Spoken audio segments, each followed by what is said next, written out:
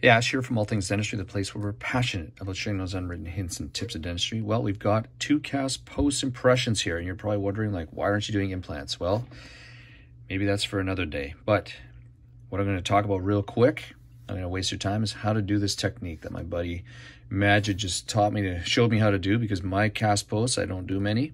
And this technique, I think, is worth sharing if you're going to be doing it. Obviously, you got to think about the different types of restorations that are available, and we've gone through all the different options. We've spent time treatment planning, and we're going to stick with the old school cast posts. So this technique versus using a duralay technique is a little bit different.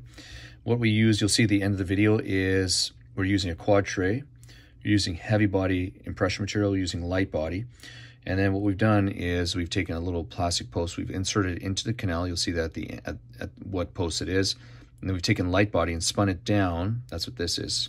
Taken light body, spun it down into the canal, and then we placed a little plastic burnout post, and then we've taken our impression with polyvinyl. Now this technique is so much faster, but the problem is with this technique is that then you rely on your lab to create your core.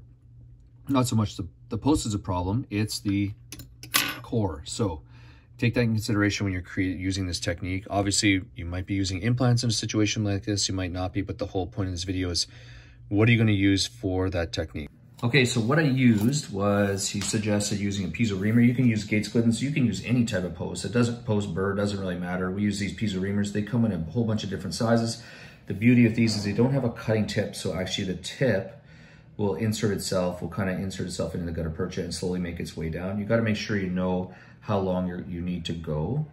Every tooth is different. We're not going to get into the weeds on that. Then what we used was lentillo. So we prepped a tooth, we took a radiograph, and then what we did was we took light body. Oh, we tried in the post, how about that? So we removed the gutta percha, took a radiograph, make sure the gutta percha was removed.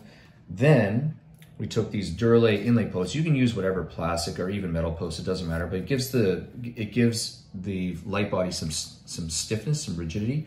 So I fit this into the canal and I cut it to roughly about where it was just at the occlusal surface. And then what we did was we dried everything. We took our light body, inserted it into the canal, and then I spun it down with a lentillo spiral at about 12,000 RPM. And then what happened was I spun it down again, and you'll see again we'll take one more look at the impression, and there were no bubbles. So it's a beautiful technique. And then what we did was I took my post, inserted it into the canal, which was cut, inserted it, and then I took my heavy body in my quad tray, and down it went. Pretty simple technique.